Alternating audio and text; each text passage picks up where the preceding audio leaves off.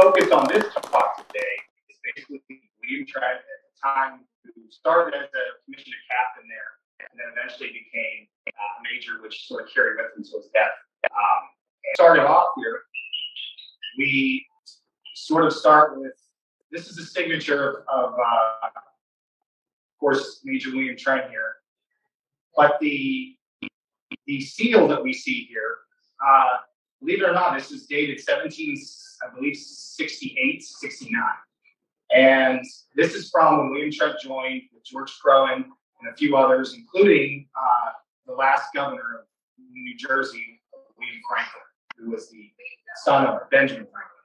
And this is part of the Burlington Company, was their sort of business seal. A lot of people had their personal seals. Trent did as well. But this one here is actually the business seal of the Burlington Company. Consequently, this is the seal is a picture of George III. So giving that an idea here in 1768, Trent, along with sort of cut out here, but it basically Crowan would sign as well, and also have the same exact seal as well. So at that time, I mean, we have to understand, as far as where the loyalties lie, up to a certain point, at least till the Revolution broke out. Not everybody was already flipping over to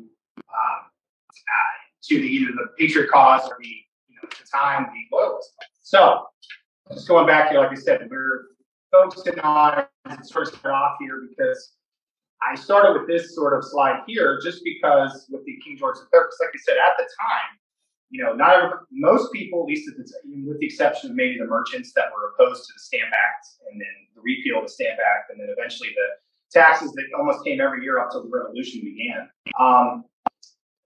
William Trent, as far as with this, was just looking to hopefully get back his restitution or retribution of all these suffering, losses that he suffered from his previous conflicts. And I'm going to go into that here. But like I said, it's just, I thought it was funny to see this here, where we look here at the seal, because that was George III.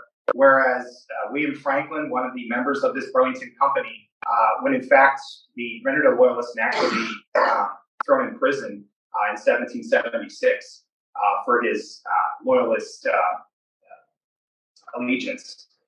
So at this time, I mean, like I said, business was business when you were a merchant or a trader. So at this time, especially being the previous, everybody was trying to make it through here, especially at this time period, 1760s on, as we sort of get when we sort of jump between the patriot and the loyalist. So we want to start with who was William Trent. Like I said, Judge Trent, we're standing in the visitor center, where the house is, in the vicinity of the house. But who was, Major William Trent? And he was born, from what I based on the sources, I've been not able to find a baptismal certificate or even a mention of when his birth was. But based on when he did his apprenticeship in Pennsylvania and the laws of Pennsylvania saying that he had to complete by he was 21 years of age and was not allowed to leave Philadelphia until that was completed. So about the spring or so, 1743, you have to remember at the time, the new year and then the old calendar was March. So at that point, that's why I have it sort of as 1721 or 22. So it looked like the spring of 1743, Trent was eventually would leave Philadelphia and complete his apprenticeship. And like I said, his death in December 1st, 1784. And he was the son of Mary Coddington. This right here is an original, author copied the original signature on a Quaker wedding certificate. If you've ever researched, if you know of anybody that was ever part of a Quaker family and stuff, if you're ever trying to find research, the best thing to look is at a Quaker wedding. Because all the people that attended the wedding would sign the wedding certificate if it exists. And this one was from 1706. So this was a 13-year-old Mary Coddington, Trent's mother, or eventually Trent's mother, attending the wedding of Anne Shippen, Edward Shippen, a very well-known merchant in Philadelphia, his daughter marrying Thomas Story in Philadelphia there. And then, of course, the son of Judge William Trent, and as you can see, that's his signature right here as well. And like I said, Trent was a veteran of three different conflicts, and I say three different because the first one was sort of a precursor to the French and Indian. It was the King George's War. A lot of people don't know about it because it only lasted about 4 years. And it basically lasted from 1744 to about 1748. It only lasted basically in the colonies and possibly into Canada a little bit. Trent was hired at the time to be commissioned captain, believe it or not, the British Army would receive actually part of like an independent company commission, being that he was paid directly from the king. In Philadelphia, one of these men, of course, was an ensign, young 16-year-old William Franklin. So that relationship sort of went over. In fact, William Franklin, Benjamin Franklin's son, William, would eventually maintain his friendship till over even throughout as the Revolutionary War started. And of course, the second conflict we had was the French and Indian War. And Trent was involved with trying to build the first English outpost. At that time, he served as the factor, sort of the account keeper and bookkeeper for the Ohio Company. So he kept all the records and accounts. And this is what led to him to build the first English outpost there in the spring of 1754. And that sort of trying to build there what we know today, the city of Pittsburgh, eventually led to tensions boiling over. And then the French Indian War, the first shots happening almost about a month later there at what they call the skirmish at Jumonville Glen there in May of 1754. And then, of course, the third one, and like I said, he served as the factor for the Ohio Company here. And that was one of the few signatures he had where he actually signed at the bottom factor for the Ohio Company. And the third conflict I have is what they basically called sort of the indigenous insurrection, or what was known as the Pontiac's Uprising. There is, as General Amherst, the commander-in-chief of the United States, or at the time the future United States or North America at the time, Amherst would enlist these policies to sort of revoke the present giving to all the native peoples, and then as well as revoking that they actually stopped trade at one point. And of course, by doing so, the indigenous, those in the area there of what would be the future Western Pennsylvania and other regions throughout the Great Lakes and different things would rebel against this, or sort of launch an insurrection for what General Amherst would blame Chief Pontiac for, and also name this sort of uprising for it. But in fact, it was another a brief, as you could say, because it lasted barely a year. An Indian insurrection sort of to rebel against the men that had the forts and outposts. And Trent as well would be the commander of the militia at Fort Pitt. That would make him a veteran of that conflict as well. And like I said, he was considered a backcountry merchant. A lot of people refer to him as a trader, but back then, especially in Virginia or Pennsylvania, you had to have a license to trade. And Trent never really called himself a trader. He mostly launched himself into firms that traded with traders or hired traders. And so basically, just like the few, he would get his supplies from Philadelphia from merchants, and then also from London and where else. He was considering him and George Crone, another fellow off and on again partner that he served with, would basically sell these goods to either the indigenous or the settlers, or if there were outposts. So that, based on that information, he would be considered a backcountry merchant. So as we start here and sort of focusing on the Revolution here, or at the beginning of the Revolution. So in April of 1769, Trent would move his family to Trenton. And at that time, Major William Trent, his wife Sarah, and had 5 children at the time. And they were very young children. In fact, one was John, the youngest, was at that time just a year old when they moved to Trenton. And he would move there in 1769 because he would mortgage off the houses and stuff he would have in Carlisle, Pennsylvania. And he would start to gather some different things and such. So he was heading to London because him and a few others were trying to get back that, I mentioned, that retribution or restitution for the past wars from the French and Indian, from the Indian Uprising. Trent was in debt for thousands of pounds, possibly into almost millions today in American money. So at that time, he wanted to hopefully get that back. And by doing so, he would have to receive royal approval by sailing to London. And I have this thing right here just to throw, every so often all these slides will have pictures. This one here is, believe it or not, is the original Trent clock. And it still exists today. In fact, I was fortunate enough to see it. It exists in New Jersey, and it still stands there. It dates to about, I would say, from what they're dating on the 1750s. when he had this made in Philadelphia by clockmaker John Wood.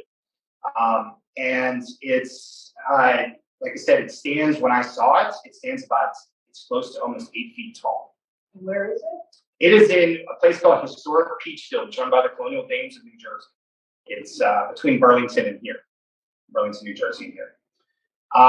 And I was fortunate enough to see this, as right as the pandemic sort of broke out. So, and then as we have here, this is the ship and the advertisement that Trent would sail on when he sailed to London. He would leave in April 1769. I think it said on here, even it says the 10th, but I believe it was a little bit late. It depended on how many people per passage. So what they would do is in Philadelphia, they would advertise the tickets or passages that were going on. So for this one, Trent would sail on what was called the Betsy under Captain Seymour Hood. But it was interesting because this is the original ad for it, sailing to Bristol, England, in the Pennsylvania Gazette, the newspaper that Franklin read. So as he sails to London there, he has, when he writes, he says, a most unpleasant voyage, he would write a letter. And he would write in Bristol. And the first thing he would do is he would go to London to go to Dr. Franklin's house. Today, if you visit it, Dr. Franklin's house still exists. It's in right in downtown London there on Craven Street. It's called the Craven Street House. If you ever look that up, you can actually see Trent was entertained there along with Ben Franklin, along with Samuel Wharton, another fellow Philadelphia merchant that he joined with. And as they would sort of go to London to sort of get this and go before the royal courts to get this restitution, royal approval, they realized they're going to have to make friends over there. You figure this was 1769. There's tensions boiling over in the colonies and in London because of what's happening in the colonies. So they decide, with the help from Thomas Walpole and other members of Parliament and friends over there that they make in London, Ben Franklin, Walpole, Samuel Wharton, William Trent, they form another company called the Grand Ohio Company. So now they not only have the members from the area of the colonies, but also from London. And they promised them sort of basically a percentage of what they were getting if, in fact, they were able to form this, and figured this would help with their royal approval. And as they were going before the courts, William Trent would have, as well as Ben Franklin, and as well as Samuel Wharton, because they would actually, Trent would write in one of his letters, I believe in July of 1769, that he would remark about Samuel Wharton's silk coat that he had made and Benjamin Franklin's. And even when he wrote to George Crone in the colonies, he had remarked that how Quaker Samuel Wharton looked nothing like a Quaker. He was dressed and he's wearing a sword and presenting himself to the royal courts. So it was an interesting thing to have. But so to give you an idea of what the courts, this was of course, this is here at the Trent House. And this is the gentleman's court coat that Trent had made. This was given here by William Trent's great-granddaughter, Anna Rossel.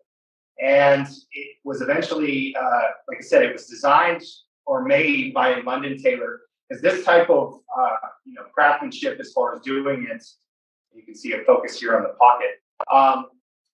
This type of craftsmanship had to be done in London. These gentlemen's court coats that were made, or coats that you would make specifically to present themselves to the royal court, and this one, the Court of St. James, is what they called it then. This was the pre-Buckingham Palace type thing. So at the time, St. James Palace was the place that you would present. So they called it the Court of St. James. So at this time, they all would have London tailors. Now, as far as research comes, I've yet to find who the London tailor was that made it. But just recently, here in the last couple of weeks, I was able to find, based on the design, here on the pocket and also, down the buttons here, that it was probably designed by silk weavers based on the patterns in what was called the Spitalfields district of London, probably circa 1774, based on the patterns and what they have. The curator of the Victorian Albert Museum was able to sort of consult on that with me after I showed her the pictures. And it was a great thing to add on to what we already know, that he definitely would have worn this at the Court of St. James. But it was designed specifically because there was only one district that they actually designed these type of coats, and it was in Spitalfield. And to give you an idea, we have this was Spitalfields here. This is the Tower of London, like downtown London would be here, just to give you an idea. We have the Thames right here. Tower of London, and above this was the Spitalfields district. This was sort of a marketplace of the silk weavers, and most of them were from France. They were French Huguenots that came, and probably like the 1740s on, and eventually would, like I said, settle in this district and would design not only coats for these gentlemen that were presenting for royal coats, but probably for Parliament and other things. So to give you an idea, this is a painting done later in the 1800s, but this shows Benjamin Franklin right here at the court of St. James.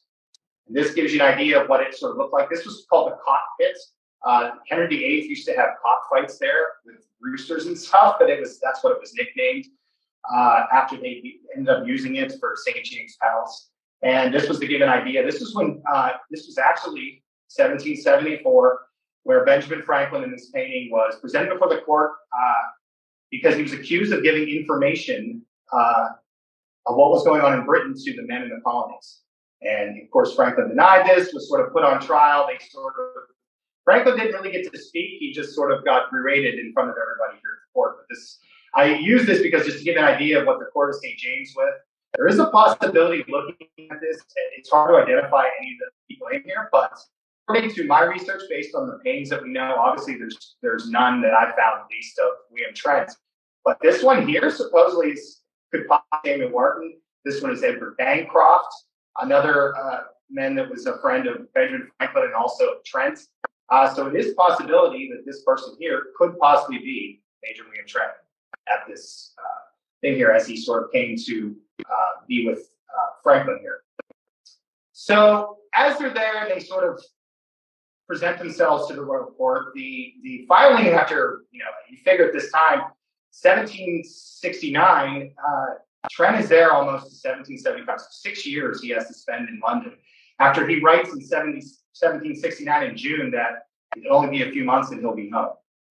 6 years later, he's still trying to, warn an audience that they would listen to him. And finally, by 1774 and 75, the Parliament and the Privy Council and those at the Court of St. James do listen and say, you just have to go home and claim it. And you can do it. Something he probably should have realized he could have probably done about 6 years ago. But so at this time, they decide that if they are going to get restitution or retribution for these suffering losses, now this includes the French Indian War in 1754 and 56, and then also the sufferers that suffered separately. There were some that were on both lists, but not all of them. But there were some that decided to, just for their 1763 losses, Trent was on both lists, so he had a ton of debt to get back. They decided to propose a 14th colony. So they were getting land. They weren't necessarily getting the money back. But the land was worth almost 80,000 pounds, so this was more than what the debt proposed was that they submitted originally to the royal thing. Now, they decide, well, they could propose a colony of land and have it separate. One could be called Indiana for those sufferers. The other one could be called Delia.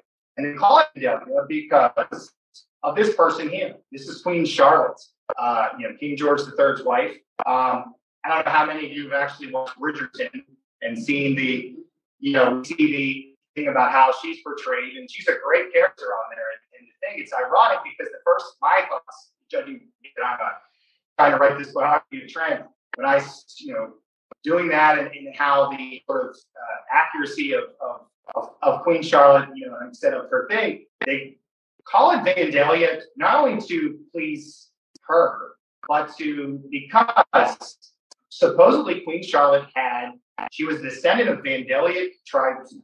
And those tribesmen were from Africa, Northern Africa. And that's why Trent and the men there, Thomas Walpole, Franklin, and the rest of them in that group of the Grand Ohio Company, began to sort of appease to her, realizing that with this royal brand and calling it Vandalia, this will honor Queen Charlotte and the rest that support her. And the original name they had was Pennsylvania. They named it after William Pitt. Of course, we know today Pittsburgh, Pennsylvania was named for William Pitt, at the time, William Pitt the Elder. And they decided to name William Pitt the Younger for Pennsylvania. But that happened like 1769, 1770 sort of proposal. But as they finally got an audience for the royal parliament there, they eventually would change it to Vandalia to hopefully appease Queen Charlotte. And in this, they Trent then proposed that the capital be at Fort Pitt or at Pittsburgh.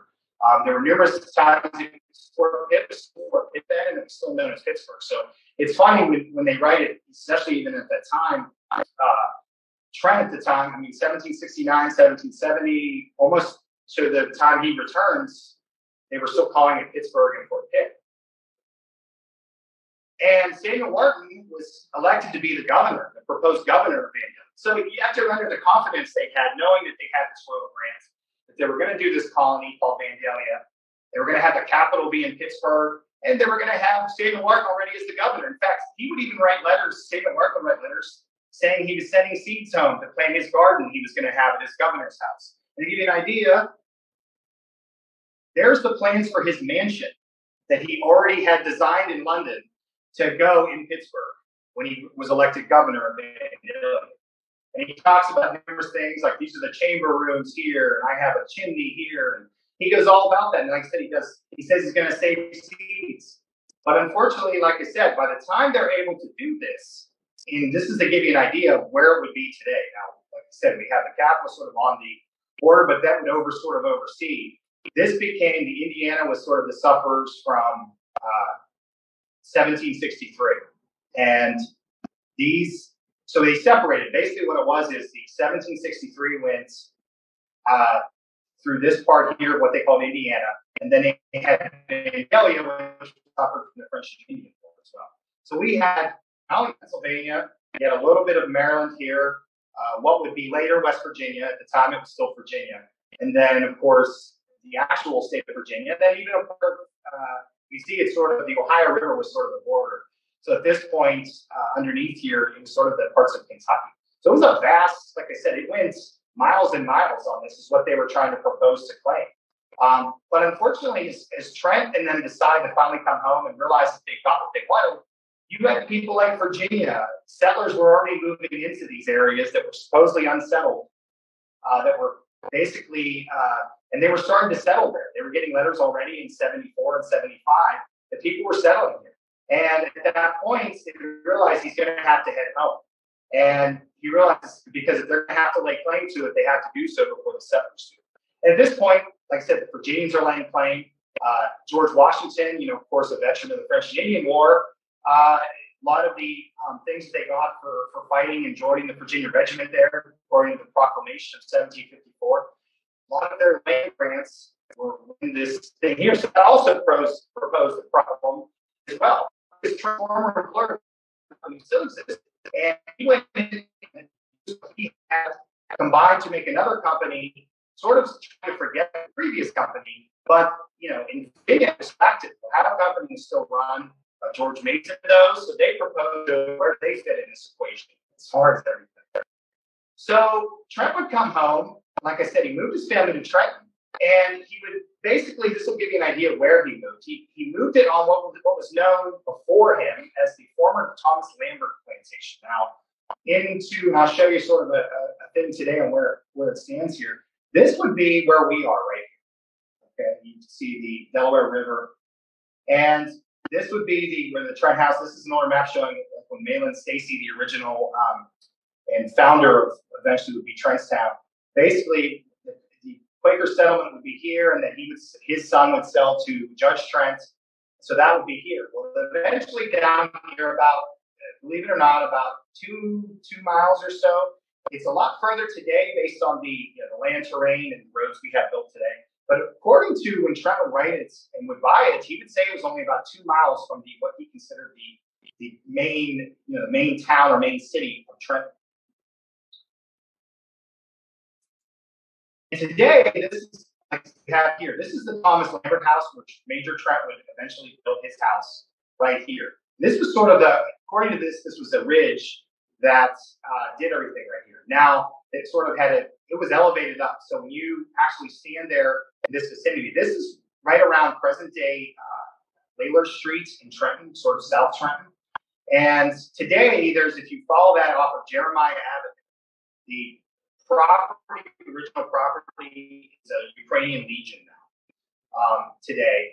And like I said, it sits on a ridge. Now, if you go further there towards the river, if you follow the street back, you run into Riverview Cemetery. For those of you familiar in the area, Riverview Cemetery. Now, Riverview Cemetery, of course, a vast cemetery, but at the time, Riverview didn't exist then of Major Trent's time, and even before then. They had just a burying ground, what they call just either a Quaking burying ground or sometimes known as the Thomas Lambert burying ground, because his father and most of the family were buried here. Today in Riverview Cemetery, if you drive towards the past, in fact, towards almost the back, where you can see the river right here in the present day picture.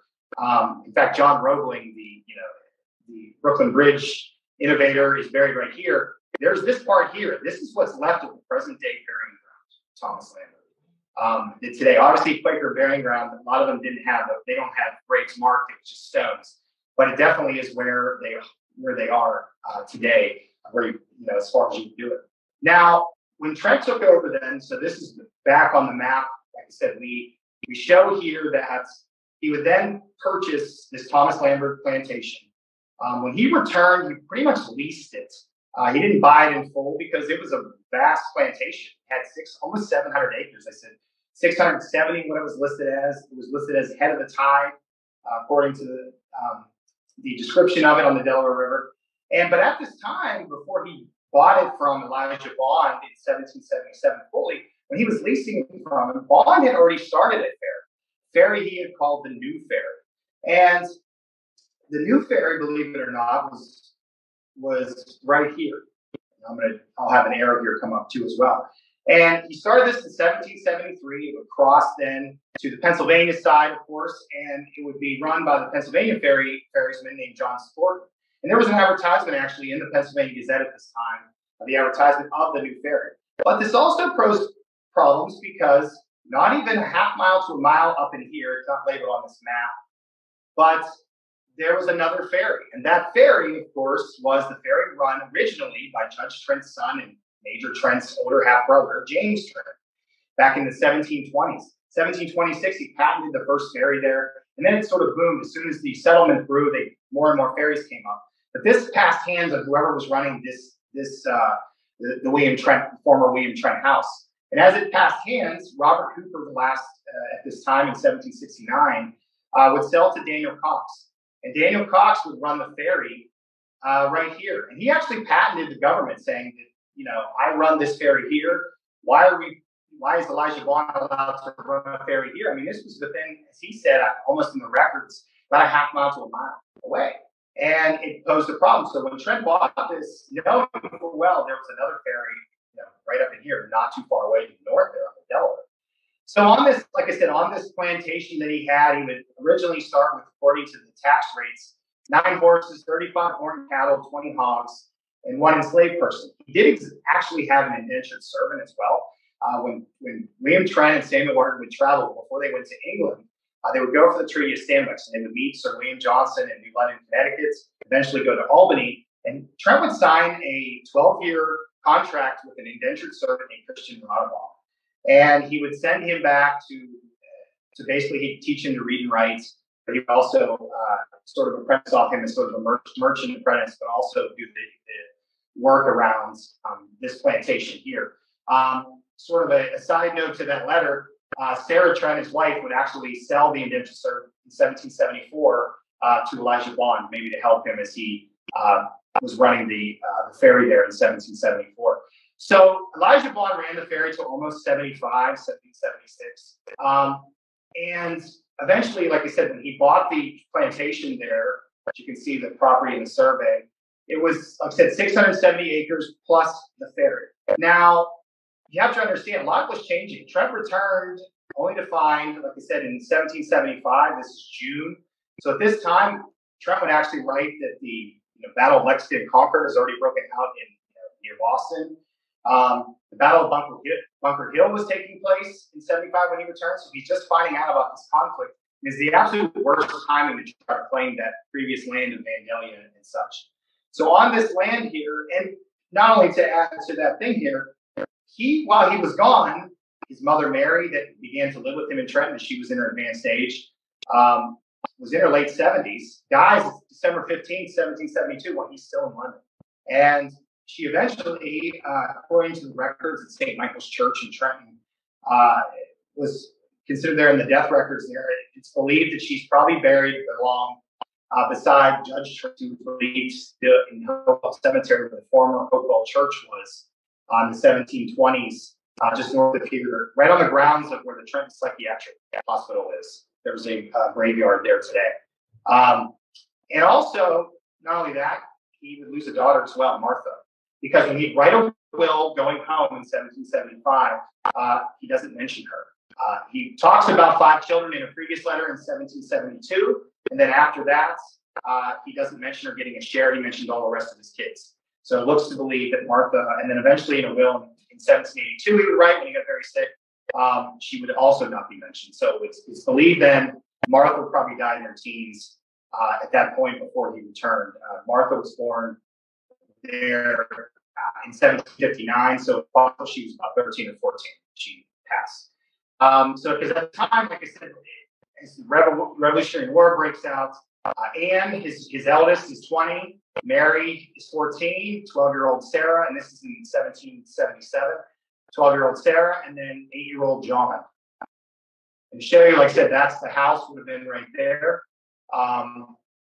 And that's where the ferry would have been. Today, if you would look, if you go where the Quaker burial ground is and you look down, you can see where the ridge sort of goes down. So you can see at this point, because today this would be where the Riverview Cemetery is. So it would be more towards the east there. And then this was sort of like the terrain that shows it's sort of like a ridge that it sits on.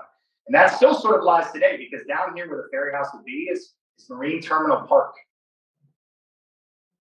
And I'll show you a sort of modern day picture of that today. But that park sits, and you can actually see, going back here real quick, if you sit at Marine Terminal and look back towards Riverview, it's a high ridge that it sits on. So it's sort of definitely increased. The terrain hasn't changed too much since then.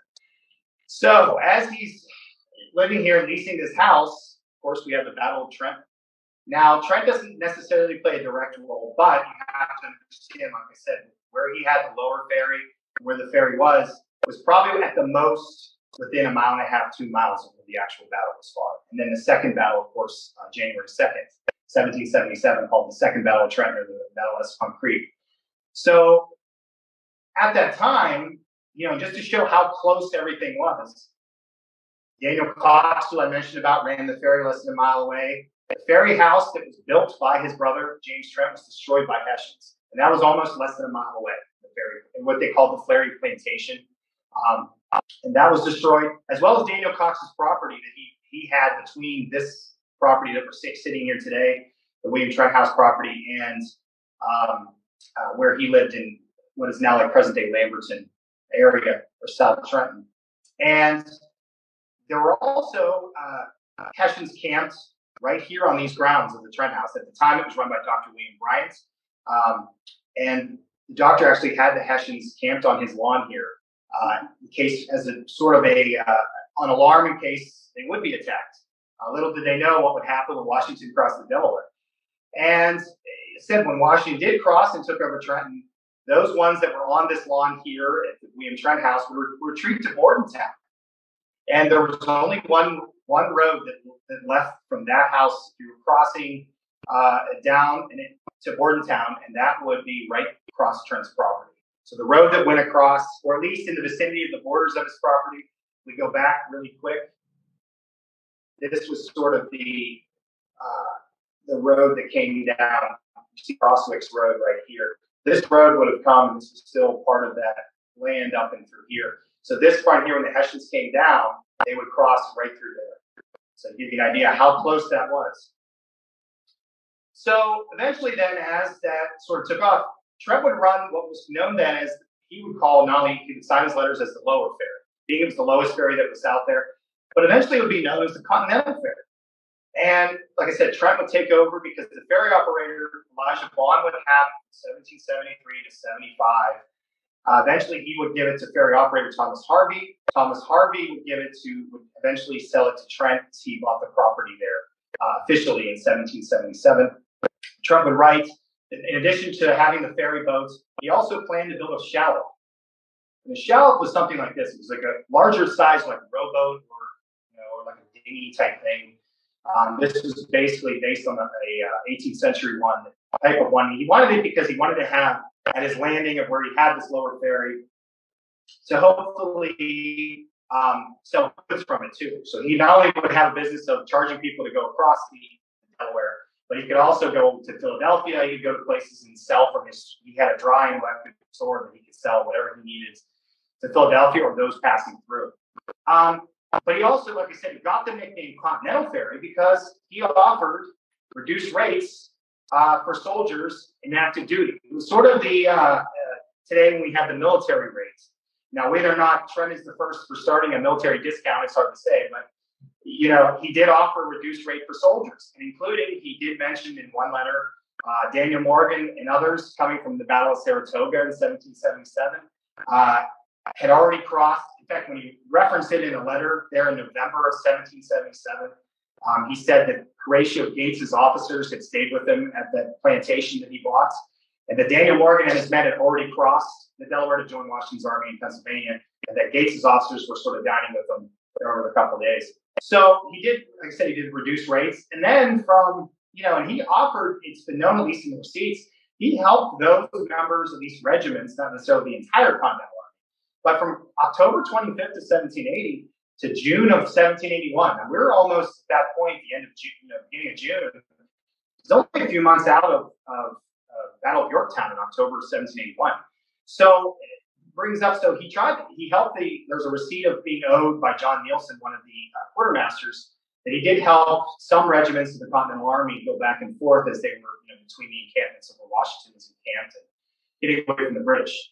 But unfortunately, as May of 1781 happened, they decided to, after Trent had been running it from 76 to 1781, and it was known as the Lower Ferry or as the Continental Ferry. But they decided, at least voted on through Congress, that they wanted to move the Lower Ferry north. And they moved it to that previous spot where Daniel Cox ran the ferry. It was now run by Hugh Runyon. And it would be a ferry then known as the Lower Ferry. So Trent still run his ferry, but it necessarily didn't have the appease as before. And the Lower Ferry eventually would be up to, in this vicinity today, present-day Ferry Street in Trenton. And they would use that eventually with Washington and Rochambeau would camp here. Rochambeau's camp here and cross, Rochambeau's troops and everything. And the artillery would cross using the ferry here at the Trent House run by Hugh Runyon to cross eventually into Pennsylvania on their trip, hopefully down to Yorktown by the fall of 1781. And these were the rates, I talked about the rates of the ferry, but these were at the time in 1773, these were the rates of what it cost for a ferry. You see, if you were just coming by yourself, it would be just, at this point, because we have 3 shillings right here. I'm sorry, 3 pence. And then we have man and a horse is 6 pence. Of course, if it was, you had a 4-wheel carriage, this is a lot more, 3 shillings. And it sort of gave you an idea, if you had other type of animals that you were bringing over, maybe cattle, they would do all of that. And so apparently, according to the accounts, Trent would offer that on that discounted active Continental Ferry, he would do 1/3 of whatever these rates were. So if it was somebody just crossing by themselves, it was almost like just 1 pence instead of 3. And this is from Marine Terminal Park, going through, looking across, and it sort of gives you an idea. Like I said, this is how wide the Delaware was then, and they would cross to Pennsylvania, where, of course, there would be a boatman across that would send you back if you needed to come back to New Jersey. Like I said, at the time, that was John Thornton that was running Pennsylvania, a little bit south of where Morrisville, Pennsylvania is, would have been Bucks County. Today, it's sort of a swamp area of what was left of it. At the time, it was called Moon Island. But today, that because of erosion and stuff, the island has sort of drifted into the land and everything. So a lot of the landscape has changed since then. So despite all this hosting the Gates officers and getting them to the encampment after Battle of October, a lot of Trent's either merchants, friends, or acquaintances, or men he did, just had business with. His question of loyalty was still questioned as far as whether or not he supported Great Britain or not. I mean, like we said before, William Trent was actually commissioned in the British as an independent company for the British in 1746. He basically was for the Virginia colony and for the Crown of Great Britain for the French and Indian, and was still doing so. He was the militia captain in Fort Pitt during the Indian uprising there of Pontiac's uprising.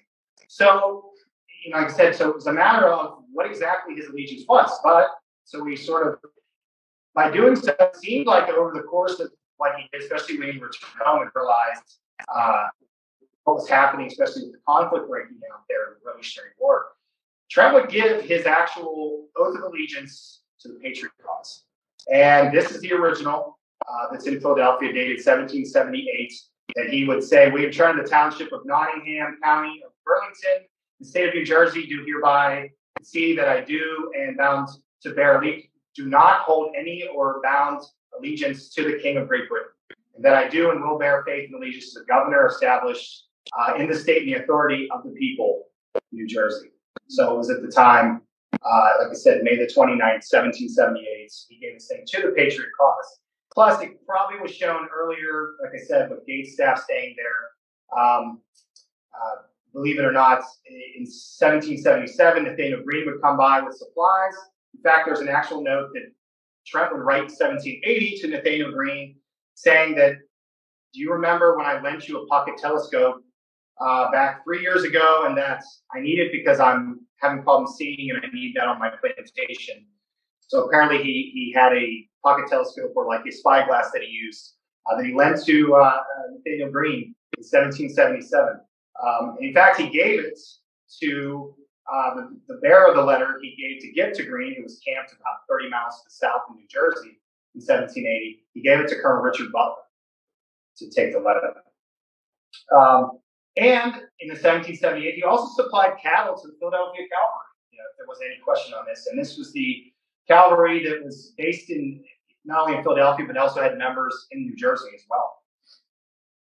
And he also supplied, when the Pennsylvania line came in 1780, almost 2 tons of hay for the Pennsylvania Continental Line. Anthony Wayne's men, numerous other members of that was the most famous of that legion that camped in the area, and he did what he could when they were camped. So the other things there, is like I said, as he got to the end there, as the revolution sort of came to a close after the Battle of Yorktown, and there were just small fighting maybe in the South, but at this point, by 81, 82, 83, the war after Yorktown, the Battle of Yorktown, basically Britain was sailing back, and it looked like the end. So Trent eventually would be elected as a vestryman at St. Michael's Church on January 4th, 1783, and brings up a thing here, and that's today what the St. Michael's Church looks like there on Broad Street. And if you realize that St. Michael's Church, because it was an Anglican church, Church of England, had to close in 1776 because of the conflict between the congregations. Some were, the Patriot cause, some the Loyalist cause. They thought it was in the best interest just to close the church. The church was actually used, supposedly based on records, some of the main fighting at the Battle of Trenton that I mentioned earlier, when marching across the Delaware, actually happened in the back of the churchyard there at St. Michael's Church. But yeah, they reopened it there in January of 1783, and Trent was one of the listed members, about one of 15 vestrymen that were listed there. And he became a trustee of Trenton Academy, which was also called the Trenton School Academy, the Trenton School Company, and being a trustee, then any of his kids could attend. And John Trent actually attended in 1782 and 83, which is probably the whole version of why Major Trent decided to trust to get a free education for his son John, who at that time would have been about 14 or 15. And this is the site of Trenton Academy. If you visit Academy Street in Trenton, that's what it's named for. Today, I believe this is the section where it's the site of Trenton Academy. This is on the side of the Trenton Free Library, for those familiar already. But yeah, it's neat to see that it's at the side of the Trenton Academy and different things. That's what we're doing. Unfortunately, since 1781, and I go back to Elijah Vaughn, who in fact was actually a vestryman, so you can imagine with Trent at St. Michael's how that would have been. But since 1781, as the Lower Ferry no longer was operating, Trent wasn't getting payments because he was still making payments to Elijah Vaughn. And in 1782 was sued by Vaughn for not falling behind on the payments. And to add insult to injury, that proposed colony of Vandalia that was facing opposition by George Washington, George Mason, Thomas Jefferson, all the future founding fathers, and unfortunately was never approved. With the war and the conflict breaking out, there was no time to claim Vandalia or even remotely try to get this land back. And Trent would eventually face this opposition. He would go to Congress during in fact, he would go as early as when he returned. He actually wrote to George Washington, newly named the commander-in-chief of the American Continental Army. And as he camped there in Cambridge, Massachusetts, Trent would actually write him in August of 1775 and want to know, hey, do you remember about a land deal we did back in the 1750s? And I get paid for that. And it's funny, they don't know the actual letter of what the land deal was, but Washington would respond to it and say, obviously, I don't have my papers with me, and I can't tell you offhand what I actually owe you. And in other certain terms, he was probably telling Trent, hey, I'm trying to organize an army here. This is the last thing I did about it, stuff like that. But Trent would, like I said, all about having the right to Congress. He would present himself to Congress in 1779, 1782. But unfortunately, it sort of fell on deaf ears. They had bigger things to do. They were trying to run an actual, when the war ended, they were just trying to form a government at that time.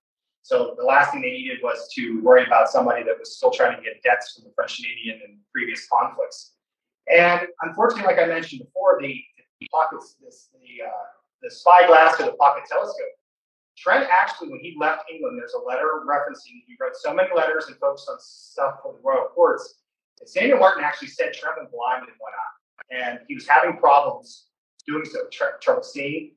And he eventually was starting to show effects of basically like rheumatism, rheumatoid arthritis that was never being really treated for. And he might have even stemmed back from, he's stricken with a bout of malaria back in 1748 when he returned home from another trip to London. And by doing so, it came and went, which is why they got the name intermittent fever. And eventually it was never really treated. And eventually he would have this problem where they basically diagnosed it as gout. He would have problems deteriorating between headaches, of course, the blindness in one eye, and then the aching of wrists and legs. There were numerous times he was talking about it. So as this sort of coming back in 1782, Trent would visit, this is in the actual account book, Dr. William Shippen in 4th Street in Philadelphia.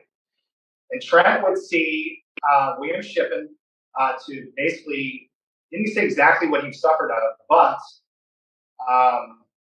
looking at it was pretty much the symptoms that you see here with blindness, headaches, aching in the wrists and legs, because the diagnosis was sundry medicines and attendance for 16 weeks.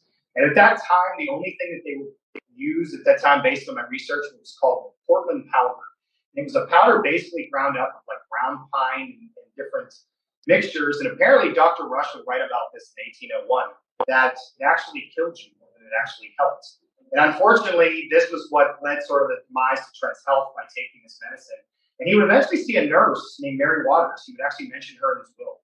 And it was always a mystery on who she was she a servant? But she actually was what they called a doctorette. She's listed in the Philadelphia in 1785.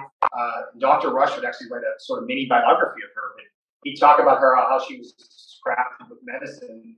Looks like Trent in his final days after seeing, in fact, on this one, when he actually saw Dr. Shippen, he didn't actually even pay for he had somebody else in the army who sort of paid for it. So he was still falling on hard times in March. In fact, in March of 1782, Trent actually wrote a will, so you could tell it was probably bad, whatever he had, the sickness and what he was feeling. Eventually, he would survive at least enough to keep conducting businesses and such. But like I said, he would see that nurse, Mary Waters, probably to the end of his days. And in the final months, like I said, because he was forced to and got sued and couldn't afford the property, he went back to Elijah Bond. He would end up selling it. He would give sort of he would basically move to Philadelphia probably June of 1784, because he would go to Black Horse Alley and get he would see one of the, an appraiser of all the items that he had and was trying to sell off the house, at least to get some stuff before he could officially default it to Elijah Bond. Later eventually would appear the house itself and the property at that time, and even said there were 600 fruit orchard trees, grafted trees. So, I mean, it's sort of so he had a lot of stuff. There was a shad fishery. The advertisement is massive on the stuff he had on this. Later, they would sell to Mark Declan in 1785, but unfortunately, he probably had it maybe 2 months, and a house fire broke out, and it leveled the whole plantation to the ground in 1785. There's actually an article about it in the Pennsylvania Gazette. Like I said, in Philadelphia there, it's funny, he wrote a will July 6, 1784 would be his final will. And there were no, as far as what I found, no other letters since then, anything that he wrote in his actual handwriting, which meant that his health was so bad. It's for somebody that's like George Washington would write and write and write, or do account books himself. There was pretty much nothing left in his final days. Based on that will and where he was, it looks like to be around 4th Street, probably the Indian Queen Tavern. The Indian Queen Tavern, which is in a sketch here, this is in the 1800s, but this is 4th Street here. Basically, the Indian Queen Tavern was a propriety that Trent would basically go and hang out with the rest of the guys when they were the sufferers. Before 1763, in Philadelphia, they would meet there. Franklin would meet with them when they were trying to get the restitution. Eventually, he would go there in 1780, 1781. There would be receipts, and he would hang out there. In fact, his will that he wrote in 1782, when he thought, looking back at the previous slide, one of the witnesses on that previous will in 1782 was Francis Lee, who was the tavern owner of the Indian Queen. This right here might be hard to see, but this is actually says Taylor right here, and it's relevant because this is today, 4th Street of where 4th Street meets Market Street. Today, this is actually the Fox 29 building of where that would be today, to give you an idea. And the will would have witnesses on it. And that would be sort of the clue to where he wrote the will. We see John, he was the Quaker schoolmaster. His son, John Todd Jr., would also be a person that Trent would leave some things for, shares in the Indiana Company, eventually that would be worthless because of the failed Indiana tract. John Jr. would marry a familiar person. She would marry, at the time, a Quaker person, Dolly Madison, the future Dolly Madison, with Major John Todd first. John Todd and his father would die in the Philadelphia Yellow Fever of 1793. She would eventually run into James Madison and then eventually become the future First Lady. James Burchell was also a witness. He was a grocer on 4th Street. John Martin was the tailor. This is probably the shop that he was at as well. His address at the time was 17th 4th Street, so it would have been just as you go down. So that would make a reason why the Indian Queen was here, and that was there. So the death of Major William Trent is referred to only in one time. It's referred to in a letter that Thomas Clifford, Quaker merchant, would write to Anthony Todd, the postmaster of London, talking about how settling debts and that William Trent died. He died basically hanging with his friends, helped by his friends, and had poor sickness and succumbed to being poor. It is based on being that he was either staying in the Indian Queen Tavern in his final days, or at least possibly with the Todds or one of the other gentlemen that were mentioned in that will. Like I said, the letter was dated December 27, 1784, which Clifford would write that Trent died on the night of the instant, December 1st, 1784. And because Trent probably could not, it's funny, the first two wills would mention funeral expenses, the third one does not. And it talks about he probably at that point the final did not have the money to do so. From what it looks like or what it's based on evidence, about a block over from 4th Street, or a block or two, it looks like Trent was probably buried in the closest potter field, or where they buried the people that were poor, couldn't afford it. This is what was then known as Southeast Square. Today it's known as Washington Square Park. It's not only home to 20,000, at least what they know, 20,000 veterans of the war, but it's also enslaved people. They've done numerous things. They have like a Tomb of the Unknown Soldier here. But it's more than likely at that time, 1784, in December, being that it was winter, he was probably buried just a block or so across the street, just thrown in the burial there. And, well, it's now the giant Washington Square Park in Philadelphia. So to sort of do here what happened to the children, just give you a final epilogue here to conclude. So wife Sarah, who was still living at the time when he perished, would live in a boarding house, and we know this because she comes up in the records. It's not only 1790 on the census in the Northern Liberties, but in 1791 shows up in the Philadelphia Directory. Her and along with like 3 others show up as the same address. So it assumes basically based on that it was probably a boarding house that she was staying at. And the Northern Liberties at that time was sort of what they considered sort of the pauper district at the time in 1790. So it's possible that's probably, based on the evidence, that's where she was living. And then eventually she is listed dying in Trenton on March 26, 1801.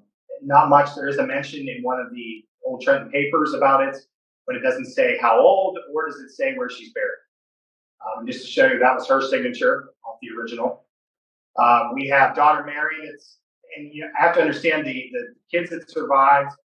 He had a daughter Sarah that I mentioned in the previous will. She died in 1778, young as well. Was only about in her teens. Died of an illness, because he does mention in a letter in 1778 that both of his children and his wife were very sick, and he wasn't sure if they were going to make it. Apparently, the wife and one daughter did. But the daughter Mary, she ended up marrying Nathan Beeks, a very Trenton name at the time, especially as far back as when the Quaker settlement was here. And they lived on the plantation that would be on present-day New Willow Street in Trenton. She died, according to the records, in Trenton in 1840. And that was her signature on the final. She was considered the executor of the will. Eventually would pass along his creditors because he owed so much money to some of the Jewish merchants in Lancaster, Joseph Simon and one of the Gratz brothers, and Moses Franks.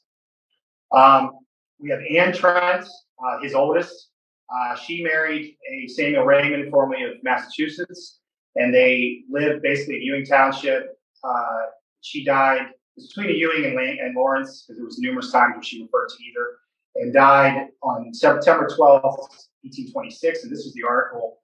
It said, after a short illness, Anne Raymond, mother of Samuel Raymond, and granddaughter of William Trent were the original proprietors of Trenton, from whom it takes its name. And to give you a little bit more tidbit on that, Samuel Raymond, I say formerly of Massachusetts, Samuel Raymond was a Marbleheader and actually crossed the Delaware. It was in Colonel Glover's group, crossed the Delaware in 1777, and became part of Washington's Life Guard, the bodyguards that went through there. So one way along the line, you figure Trent would run into him, and Trent would run into him somehow, as Washington, possibly when they came to Trenton, took over the town, being they were a mile and a half away. And like I said, they would marry a person in the Continental Army, because eventually you'd see the pension records of him being in the lifeguards for Washington. And finally, son John, the youngest, would study a little bit at the School of Medicine and would apprentice under Dr. James Hutchison and Dr. William Shippen. Became a doctor of physique and would basically practice in Camden, South Carolina. And he died in Camden there, December the 9th, 1809. That's his grave. You can visit his grave in Camden. It's more hard to see, but it's hard to make out even in present day. So he died in Camden, South Carolina in 1809. Lived in Trenton until about 1792, and then eventually moved down south. Still working on whether or not why he moved to Camden. There were rumors that he supposedly worked in Charleston, but I've yet to find the evidence for that. But in actuality, that's what basically happened. And as far as Major William Trent, so thank you. Thank you. And a couple of questions or comments. One was a comment about the vest. Yes. And suggesting that we contact someone in Lake Geneva, Wisconsin, who's an expert. So we should go find out more about the vest that way. And then someone else was speculating that Trent maybe really was a loyalist, but a lot of what you had said as evidence that he might have been a patriot might have been because he was a businessman and was, selling things. You wanted to get numerous merchants at the time. I mean, some did declare that they were loyalists, but most of them at the time, especially, I mentioned it before, William Franklin was a loyalist he dealt with, but he was also friends with Ben, who wasn't, was a patriot, of course, and a majority of them. So it was because his business partners or former partners that he had, a lot of them were either considered loyalists or not. So that's pretty much why, as far as on the fence. But as far as, and I think, to be honest, I think if Trent could claim Vandalia, whether or not it was, I think, like we did in the previous talk, basically talking about Dr. William Bryant was that, as we watched that one here previously, if he was a loyalist or not. I think the same thing with Trent. He was one of those members of Trenton where they were trying to just stay out of it, and it was probably just trying to, at the best, at least in Trent's case, was trying to just claim the land and get the debts back. Either, if he had to go through the Parliament or Patriot cause or whatever, but at least he would get it any way he could at this point, not necessarily pick a side. Right. Any comments or questions?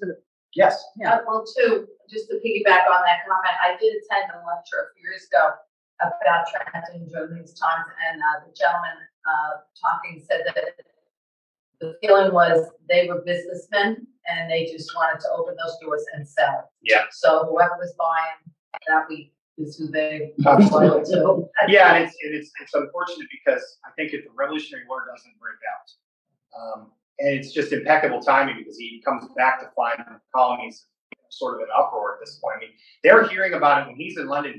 There are certain references where, they're telling him that, he mentions one thing about the Boston Tea Party, how they're all complaining in London about it, about what happened in Boston. And he references it, and then you look at the dates and you're going, okay, now I know what was going on. And it's, and the thing is, if the Revolutionary War doesn't break out, he probably tries to go and claim this colony, and they just move on from there. I don't think it really, at this point, and I think it's hard to say what exactly he did because, like I said, he was at that advanced stage. Yes, he was, and he did supply most of the American. In fact, he actually in '75, when they had those committees of protection or committees of basically committees of safety, he had his goods looked at, and they let it go and didn't say anything about it.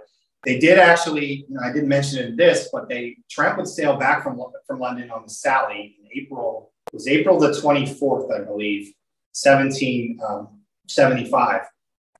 There is a letter referencing him leaving on April the 21st, 1775. Not realizing that Lexington Concords happened 2 days earlier. Obviously, the news doesn't travel that fast. And he leaves on the Sally, but there's known on that ship a British spy named Philip Skene. They know this, and because they reference it in the letter that Samuel Wharton writes to Benjamin Franklin. Franklin is already in Philadelphia at the time, and as they're returning, hopefully back to the colonies, Skene organizes a overthrow of the ship and actually tries to take over. They eventually, I guess, the captain retakes the ship back, and they sail to Philadelphia this time. I guess the English supporters on that ship, at least apparently there were more than they thought. And eventually they would try to sail to Boston to join the rest of the British that had already sailed out. And eventually they would sail to Philadelphia. John Adams, Franklin, every founding father that was in that Continental Congress shows up, and they arrest Skene immediately, and they take him and question him at the New Tavern, which eventually becomes the City Tavern. But they take him right in Philadelphia, and there's a big account about that.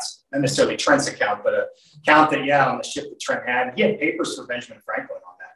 He was carrying, in fact, they even say, we trust Trent with them because there's nobody else we would trust on this ship going back. So from anything from day to one, it seems like he seemed to be through and through was always a patriot. He didn't do the loyalty thing till 78, but it seems like through and through, at least based on the evidence, that he definitely was through the patriot cause. Excellent deep dive. Very nice. Thank you.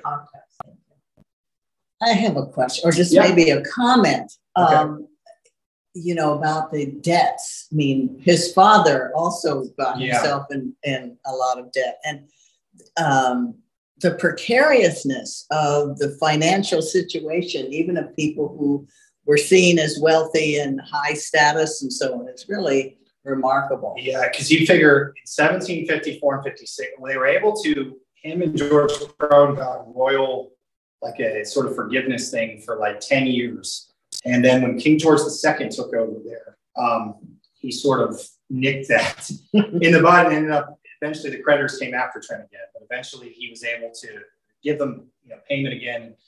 But then he still owed thousands. I think it was at one point, I think his 1754 and 56 debts alone were probably in 10,000 pounds at least. And then 1763, all the goods he lost at Fort Pitts and other settlements, he had 4,000 alone, and then he was part of a bigger company that joined the Ohio Company. They owed close to 25,000.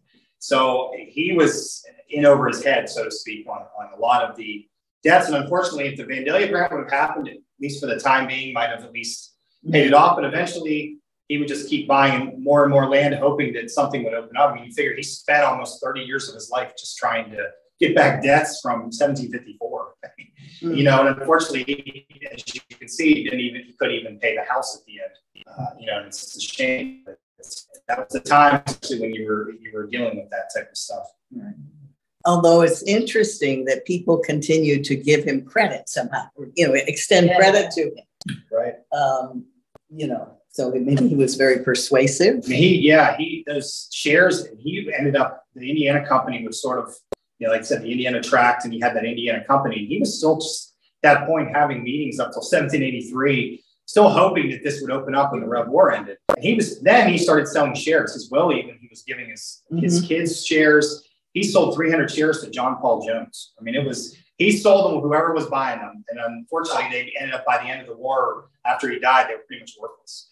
Because eventually then the ordinance comes in 1787, and then it erases everything that even Virginians claim. Everything started over, you know, what they were trying to do. Thank you very much, Jason.